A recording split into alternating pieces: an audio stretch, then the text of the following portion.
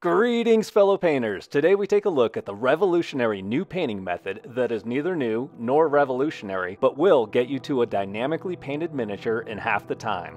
Welcome to Halfchop, and welcome to Treehane Miniatures. This video will serve as an introduction to Halfchop and is not a Halfchop tutorial proper. We'll get to that in the next video.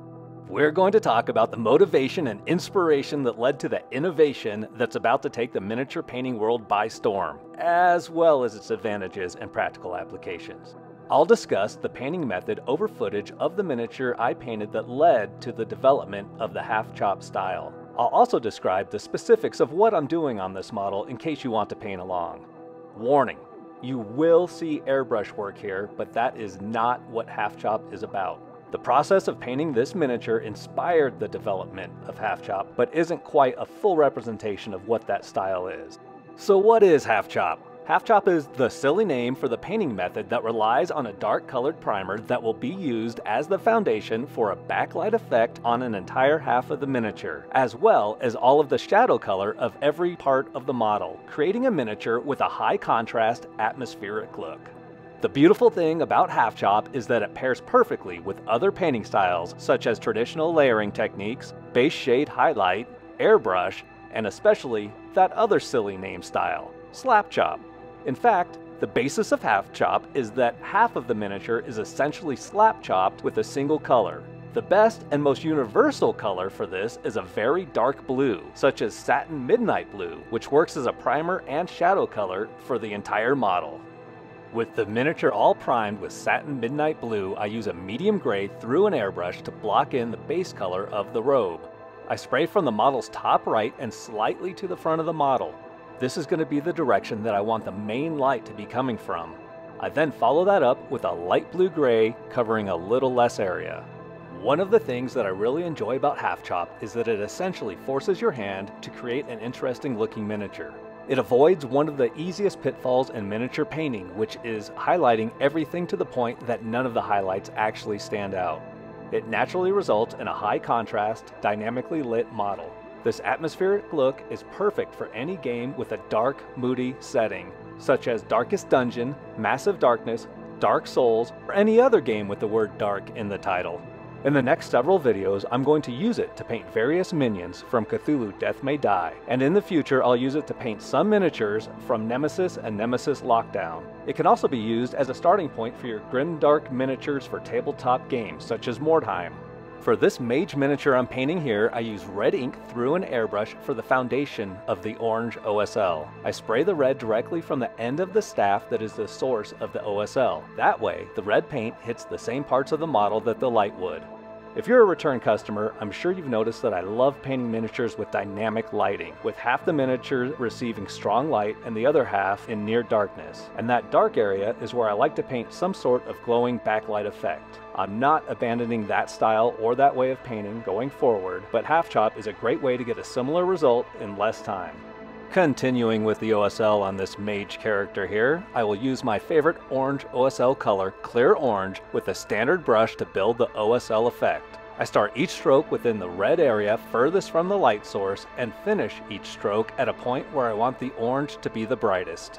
The accidental motivation for this speed painting style comes out of necessity. It's Friday evening and I receive a message from a dear friend asking if I could bring a painted mage to our next gaming session, which is Saturday morning.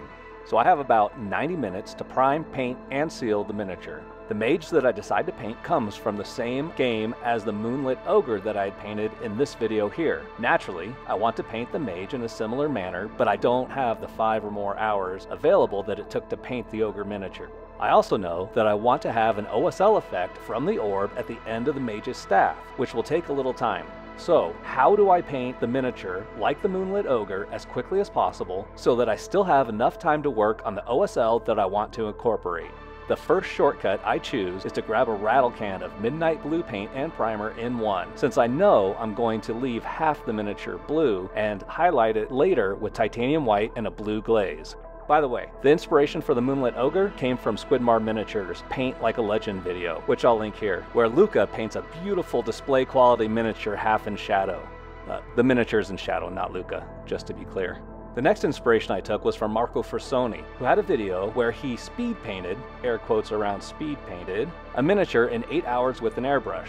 Now he does extremely high quality display level miniature painting, and while 8 hours may not seem like speed painting to you and me, the takeaway here is that an airbrush speeds up the painting process. So I decide to use one here on this mini. But don't run away. Once I decide that Halfchop is going to be its own style, I move away from the airbrush. In the very next video, we're going to dive right in with a full Slapchop Halfchop tutorial. No airbrush.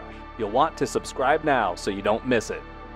On the Mage here, I'm taking a break from the OSL to paint the skin. I use dark flesh to color the face and hands now because these areas are also going to receive some of the OSL.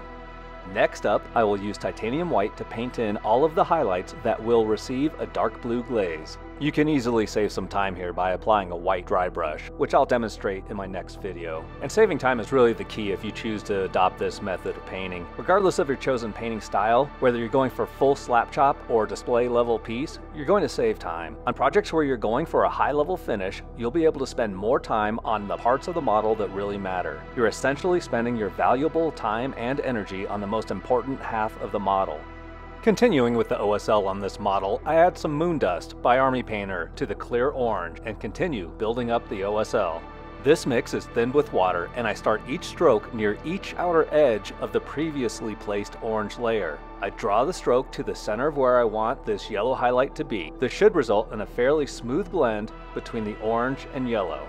The wizard staff and belt will each get a layer of fur brown, as well as some OSL touches. And his beard will be highlighted with some ash gray by the Army Painter. The orb at the top of the wizard staff is painted pretty quickly with clear orange, moon dust, and some water. I start at the base of the orb with clear orange where I want it to appear darkest. Then I wet blend in some moon dust as I move higher up on the orb. Finally, I use water and a clean brush to remove paint where I want the glow to be brightest. The last step of the process that will sell that moonlight glow is to take a dark blue, thin to a glaze consistency, and apply it over all of the titanium white highlights. This step can also be easily accomplished with a dark blue speed paint, such as Beowulf Blue. If you've made it this far, I would like to thank you for joining me on this journey into Halfchop. Please subscribe to the channel as we will continue to explore other potential applications for this style.